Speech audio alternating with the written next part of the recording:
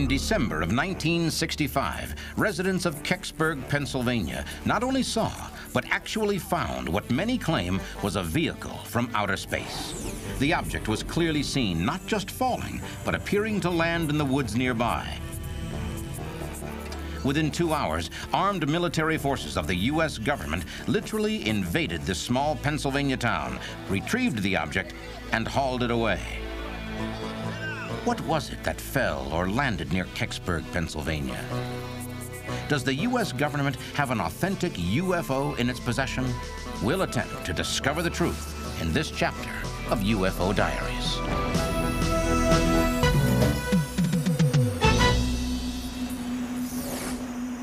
For 30 years, Kecksburg, Pennsylvania has been a town divided by a bizarre controversy. Many of its citizens claiming that nothing out of the ordinary has ever happened there, while other residents claim that in December 1965, this Westmoreland County village was briefly the home of a crashed UFO. What is the truth about this strange metal object that witnesses say crashed in the woods near Kecksburg? And why do some of them say the local people were ordered to keep quiet about what happened? Was it because they'd stumbled across some top-secret government project? Or because they'd seen an object that proved the existence of intelligent life on other planets? To learn the truth, we must return to that December afternoon in 1965. It was approximately 4:47 p.m. when the object impacted in the woods at Kecksburg. There are a number of local residents around Kecksburg who saw the object get down into the wooded area. While none of these people reported any type of sound of impact, almost momentarily there was a column of blue smoke that rose up out of the woods. According to the eyewitness accounts, Kecksburg residents soon rushed to the spot where they now saw smoke rising through the trees. There, they say, they discovered a metallic object partially buried at the bottom of a ravine, still smoking from its long descent through the Earth's atmosphere. Kecksburg resident Jim Romansky says he was one of the first to locate the object at the bottom of a densely wooded ravine. Here was this large metal object in front of me. I've described it as a large acorn. And the reason I say the acorn is because around the bottom of this object there was a bumper that went the whole way around this thing. It was dented and it had a very distinct color. I mean, this thing was a bronze, copper, steel. It was a color that it's very hard even to describe. Then, according to Romansky and many other witnesses, armed U.S. soldiers arrived with trucks and other heavy equipment. You know, the military started coming in. We were under martial law. Jeeps, trucks everywhere. Down through the woods come two guys. Trench coats, crew-cut hair, straight as ramrods. He looked around, he looked at the object, he looked at us, and a very authoritative voice told us that this area is now quarantined, it's restricted, to get out. According to Romansky and many other witnesses interviewed by Stan Gordon, the object only remained in the ravine for a few hours because the soldiers who had so quickly arrived on the scene then recovered the object and took it somewhere else. Here comes this big flatbed truck, tractor trailer, okay, two-piece job. And on the back of it, it either had either a tow motor, that's one of those things you lift things with, or a front loader.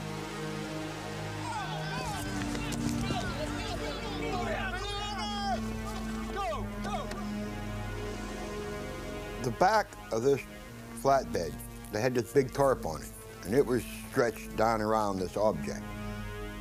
And it had the same outline. In fact, I know I could see the bumper under this tarp because you could see the shape of this thing. The tarp was pulled so tight that you could see the shape. And I knew in my mind that was what they brought down off that mountain, the object. Military truck with a flatbed trailer with the object on it departed late that evening from Kecksburg. And from information we now have, the truck continued on and it went to Lockbourne Air Force Base in Columbus, Ohio, where it stayed over for a short period of time. From there, it went over to Wright-Patterson Air Force Base in Dayton, Ohio. It seems very likely that our government had tracked the object and they had notified the quick response recovery teams that are involved in this type of operation. But since the object was apparently taken away, never to be seen again, it might seem that as far as the residents of Kecksburg were concerned, the incident was over.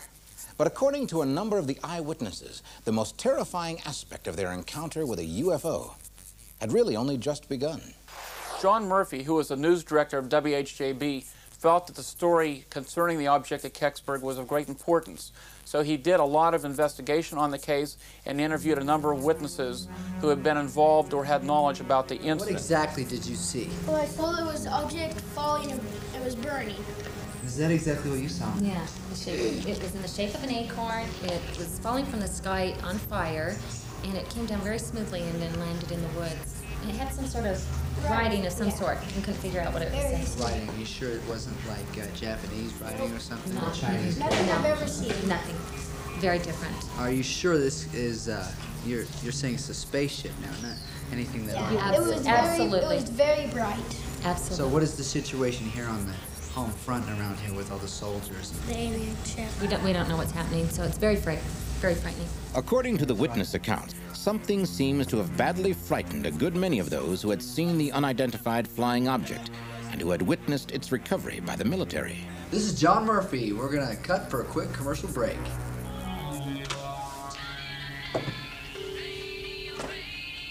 Hello, this is John. Hi, John. Hey, Sally, how are you doing? That was a great interview yesterday. You and your son did a good job. You can't air that, Why? because I made a big mistake. Oh, hold on. It's not the right story. What? Well, people make mistakes, and I was wrong. Thanks a lot. Bye.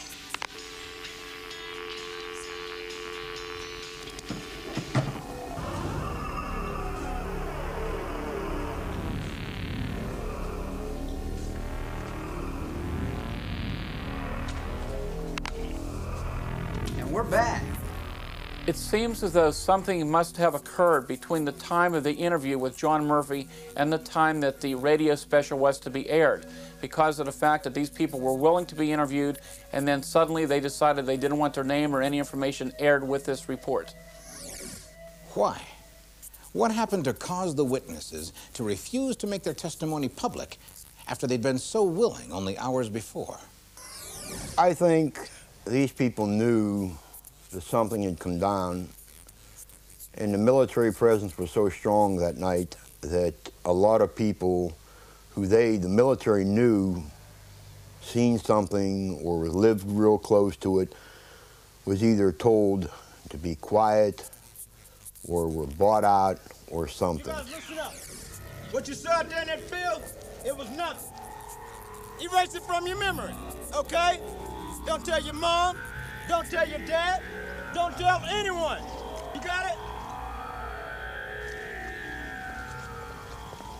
The government does have an official policy on UFOs. They are not vehicles from any other planet. But they do know that some UFO sightings actually are piloted by alien life forms. What are you doing? What What are you doing? This is our town. So one likely explanation for the behavior of the military at Kecksburg is that they knew they were dealing with a spaceship. But is there any way to prove that the object in the woods really was something not made by human hands? More remarkable clues to the true nature of the Kecksburg object when UFO Diaries returns. How can we learn the real truth about what landed in Kecksburg in December 1965? Is it possible that we are in fact on a wild goose chase, pursuing the truth about an event that never really happened? Many local residents agree that something fell to earth at Kecksburg, but some claim that government soldiers did not hurry to the scene or retrieve an object from the woods. There has been some debate over the authenticity of the event at Kecksburg, that nothing fell at all in the woods that day, that what was seen was only a meteor. But Jim Romansky says he has maintained for 30 years that the meteor story was the one given to some Kecksburg locals by the military. Someone said, hey, what the hell was that up there anyhow? And the guy hollered back, oh, it was a meteorite. And I looked at one guy and we both bust out laughing. We knew it was no meteorite. Along with orders to stand by that explanation. You understand what he's saying? Good. I hope you do. 'Cause if you don't listen, I'll kill you. With a 30-year-old debate dividing those who were in Kecksburg at the time, is there any way for us to really know the truth about the object that landed in 1965? After all, we don't have the object to examine. But is it possible for us to learn the truth by eliminating the explanations that simply do not fit the facts? As a researcher of this case and other type of UFO phenomenon, it's always our position to try to find a logical explanation for what people see. I think, first of all, we can rule out the fact that the incident in Kecksburg is a hoax. Something did occur there that night that created a lot of activity, and the fact that the military apparently responded in the way they did indicated the fact that this was something that was important to our government and military. The bright fireball object was reported first in Canada, then over a number of states, including Michigan, Indiana, Ohio, and Pennsylvania. So a lot of people did indeed see something. But does the sighting of a falling, flaming UFO prove that it was some kind of manufactured object? Or might it not simply have just been a meteor? Meteors are pieces of rock and other debris that burn up by friction in the Earth's atmosphere and normally moving at a very high rate of speed, thousands of miles per hour. It seems that whatever the object was here, it made several different turns, unlike that of a meteor, which would normally move on a straight path. Those people who observed the object before it impacted indicate the fact that this object was moving very, very slow, almost gliding in, and indicated the fact that even some of the flames around the object could easily be seen individually. A flaming object that made a controlled landing, a metallic shape without joints or seams, strange markings, unlike anything on Earth, the rapid military deployment. If all these clues are based on fact, do they indeed add up to describe a vehicle from another world? There are a number of witnesses from around the Kecksburg area that indicate the fact that the military began to arrive in the area probably within about a couple of hours after the impact. The military apparently did not all arrive at the same time, but they periodically began to come into the area, indicating that they may have arrived from different locations. It's highly unlikely that military personnel would quickly respond to report of a meteorite. This is something that would commonly be done by civilian scientists. But according to Jim Romanski, the military not only arrived quickly, but immediately took over a central building for their own purposes. And as we approached the fire hall, I mean, man, you'd have thought there was an invasion going on. I mean, there were Jeeps and cars and trucks parked all over the place, all military, okay? And there were uniforms everywhere. And as we tried to approach the door to go back into the fire hall, there was 2 armed sentries or guards, whatever you want to call them, standing there. And they refused us to go in that fire hall. In fact, one of our guys asked to go in to go to the bathroom, and they said, see the weeds over there? Go. It reminded me of some of the war pictures I've seen where these people, military people, come in and declare martial law. There are numerous documents that indicate the fact that the United States government has had in place for many years a system for handling the recovery of space objects that safely re-enter the Earth's atmosphere. It is very likely that the specialized recovery teams would only have responded if there was something of great importance to the military.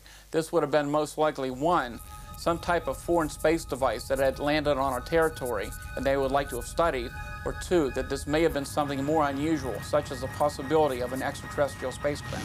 What is the official U.S. military answer to all of this? Do they say that the object recovered at Kecksburg is some top-secret spy satellite that accidentally dropped out of orbit? Or do they admit the possibility that it might be something not of this Earth? Stan Gordon tells of his quest for the answer to that question from the files of the Air Force's 662nd Radar Squadron.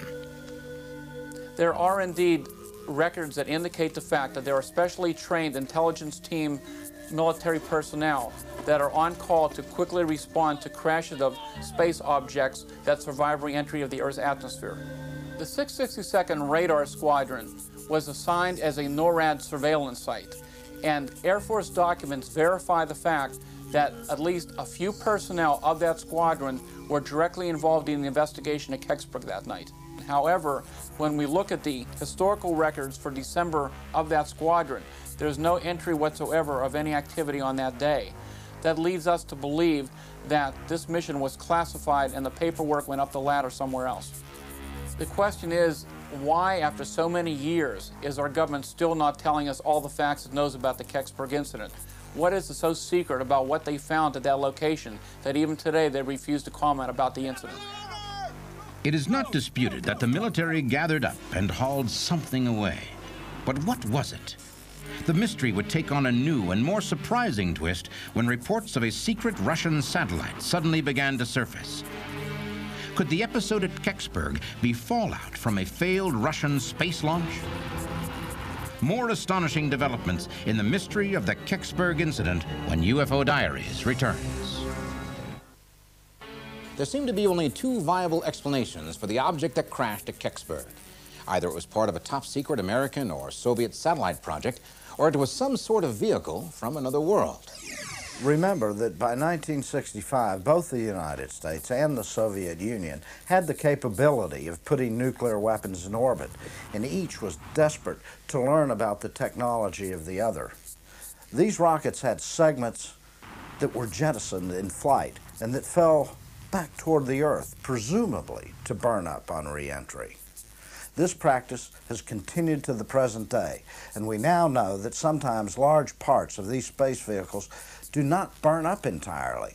Occasionally, a rather large fragment will actually reach the ground intact. There has been a treaty on the books for many years that if something of foreign origin would fall on our soil, we would recover it and give it back to the launching country. Remember that the American military would have been very interested in recovering a Soviet probe such as Cosmos 96.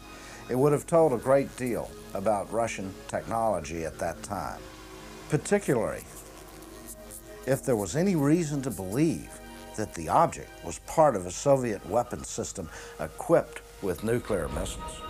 But it may be now that after so many years, and the fact that both governments now are on a much more cordial level, the fact that they would rather just overlook the incident and forget about what happened so many years ago. Could the Kecksburg object have been a Soviet missile system, even a nuclear weapon, that accidentally fell to Earth? Weapon-bearing satellite systems are not designed to make soft landings. If indeed the object that came down in Kecksburg that day was a part of such a weapon system, it first of all would not have made a soft landing, and secondly, most likely there would have been massive destruction in that area. Cosmos 96 was launched on November 23, 1965, but its booster failed on the same morning of the Kecksburg incident, and that occurred in Canada. There are indeed some similarities to the shape of the two objects in question. There was a tiny bit of resemblance, but that's where it stopped. Was the Kecksburg UFO a failed Soviet Venus probe? If so, does this also explain the strange hieroglyphics seen on the object by more than one witness? I mean, it was like circles and stars and dashes and all kind of markings on it. Writing, you sure it wasn't like Japanese writing or something? No. Chinese? Nothing I've ever seen. Nothing. The external markings or identification markings that we have seen on many of the Soviet probes at the time would look very unusual to people who are not familiar with the Russian language or the type of lettering. And in fact, if the object had re-entered the Earth's atmosphere, there could have been some scarring and burning, and they could have looked somewhat distorted from the re-entry. My dad is originally from Kiev, and I went to him one time and I said, Dad, I says, you could read and write Polish and Russian. He says, yeah. I said, write me something in both dialects. He says, what? I said, just write me anything. The Polish and Russian writing that I seen doesn't come nowhere near it. And yet the simple fact that Cosmos 96 did fall to Earth on the very same day as the Kecksburg incident is still sufficient evidence for many people to believe that they were one and the same. Then again, according to Stan Gordon, perhaps we shouldn't make up our minds just yet. We have to look at the possibility that, one, that the object in question may have been man-made, possibly Soviet in origin. I mean, the Venus probe, you had seams, you had pieces sticking out, you know, it was that quick that I could look at the picture and say, it wasn't it. Because I've been a machinist for almost 30 years now. And I've cut a lot of metal. And I've never run into it again, never. Surprising new evidence that may show where the Kecksburg object came from. This could have been an extraterrestrial spacecraft. When UFO Diaries returns. The object that crashed in the woods at Kecksburg, Pennsylvania, has been the source of controversy and speculation for 3 decades. But are we at last approaching an explanation? There do seem to be many reasons to believe that the fallen Russian space probe, Cosmos 96, was the object seen by so many on that December day in 1965. Particularly since we know that Cosmos 96 did crash on Earth on that day. But we must still consider several other important facts about Cosmos 96. The Cosmos Venus probe may have been a lot smaller than what people described at the site of Kecksburg that day. This appeared to be a one-piece structured object. They didn't see any rivets or bolts or seams on it. And in fact, they mentioned no type of external apparatus for sensing different types of information, which is very apparent on many of the Soviet space probes. Documents from both the U.S. Space Command and the Naval Surveillance Center verify the fact that Cosmos 96 did re-enter the Earth's atmosphere at about 3:18 in the morning in Canada. And yet, without the object itself, there can be no final proof. Is it possible that it still might be held in some military storage facility? And if so, where? We've already learned of one attempt to trace the object's recovery and how that search led to a dead end. The Russian embassy indicated the fact that they had no knowledge that Cosmos 96 or any other Soviet device had crashed in Pennsylvania on December 9th, 1965. Information obtained from the United States government indicates the fact that we had no re-entry of any American space debris or any type of weapon systems that could account for the crash at Kecksburg on that day. The official document obtained from the U.S. Air Force's Project Blue Book, which was their UFO investigation program, stated that the object which was involved with the Kecksburg incident was a meteor that had been observed over a large area. All I can say about that is the people that are saying this are lying. When we look at all the explanations for what we have concerning the Kecksburg incident, I believe we can roll out a hoax, we can roll out the incident involving an airplane crash, so we have to look at what possibilities still exist. Oh, I think it was a UFO. And our most likely explanations would be that we're dealing with either a man-made space probe, like nothing we've ever seen in this world. So you're Very saying different. definitely this is an alien ship? Yeah. Yes. Oh yeah, definitely. From someplace other than here. If we can eliminate those possibilities, then we have to deal with the fact that we might be dealing with an actual extraterrestrial spacecraft. Investigation to the incident at Kecksburg continues, and until we have more information, this is only speculation as to what the object might really be. Something did indeed fall from the sky that day in December of 1965 into the Kecksburg woods. The military responded very quickly, located the object and recovered it and took it away from the site.